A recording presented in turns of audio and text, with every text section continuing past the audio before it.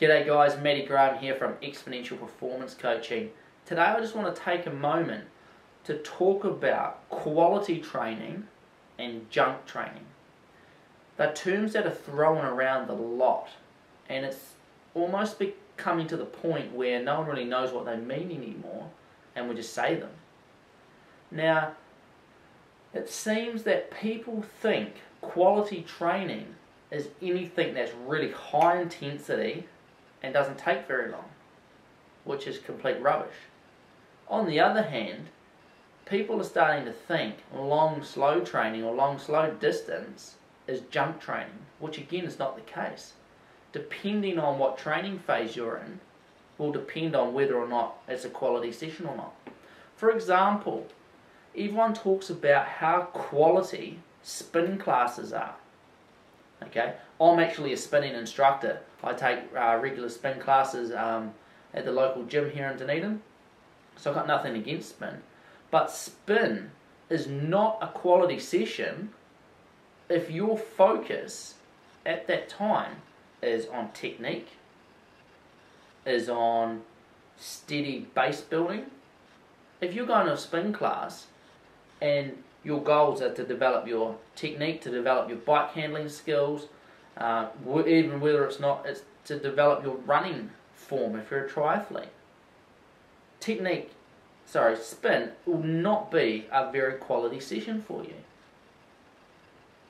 Also, depending on who the instructor is, if you're just going to a class that's all about burning energy and burning fat, then it's a waste of your time going to it. It's not quality. Same thing. People think 30-second sprints or a Tabata type workout is quality. It is quality only if it's contributing towards your goals. Something that could be a much more quality session could be you going down to the gym and working on your core stability or your glute activation. Or alternatively, going out in the boat and doing an easy technique session. That could be better quality depending on what you need and the time of your training phase. And this brings us around to junk training.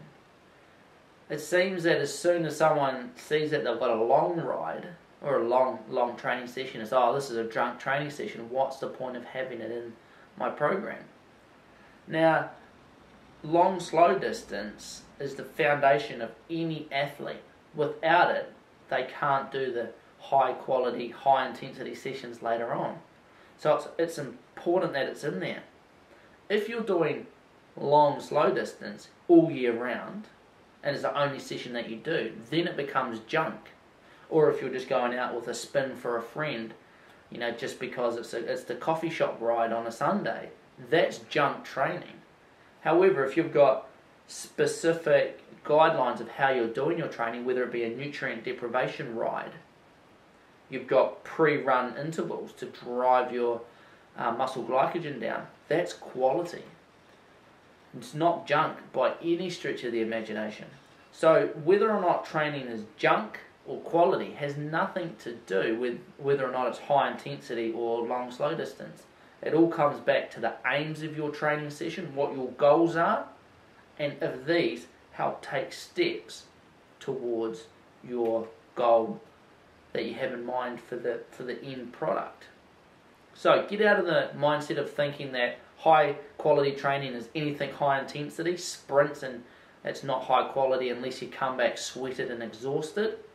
Some of the most highest quality sessions are those sessions that are low intensity, working on the technique, working on your mental skills. All of those things add to the quality. And remember, junk training is not just long, steady training. A high intensity training session can become junk if it's done at the wrong time.